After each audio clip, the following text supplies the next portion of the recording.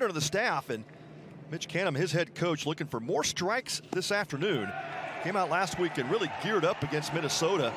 And although he did give up a run in 3 innings, he walked 4. But they do not score. Beavers coming to bat. It's 0-0 in Arlington to start day 2 here from Globe Life Field. Brock Hunsinger is pitching coach. Josh Fegley, just a great staff for Big Blue. Breeze goes around, strikes out on the breaking ball. Team, they represented the Big South. Swing and a miss, strikeout number 4 for Jacob Kamatz. Pop at a pinch hit home run opening day against New Mexico. Here, able to punch a base hit to left, and that's going to tie the game. Jacob Craig delivers. For Oregon State, who was a redshirt a year ago, swung on to right field, and that's going to fall in for a base hit. Oregon State on top for the first time today. 2-run score, and the Beavers. Yeah, we were treated to a great college baseball game last night as Pace takes the front door breaking ball for strike season with a goal to cut down on the strikeouts. And there's a high drive to left. That's launched, and to the left field seats it goes. Beavers on top 5-1. The ballpark in Arlington.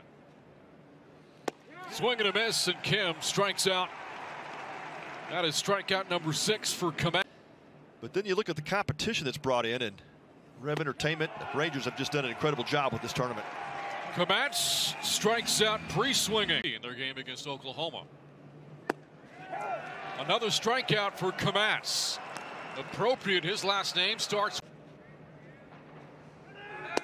Runner goes. Sternetti, the slide, but the tag is right there from Trotsky. Pitch number 76 for Denner is hit in the air to left, and Turley delivers again. That's going to bring home Micah McDowell, a 3 RBI day. This is pitch number 80 on the day. Up the middle, that's going to get through for another hit. Here comes Guerra. To the plate, it is 7-1, Oregon State.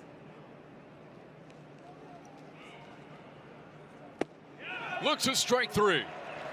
Number 10 for Oklahoma State. 0-2. Struck him out. So, Mejia out of the pen.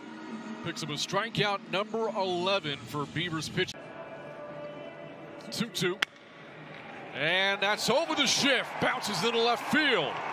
And rounding third, McDowell. He's going to score. 2 more runs in for the Beavers. Up the middle. This could turn into 2, and it is a 4-3.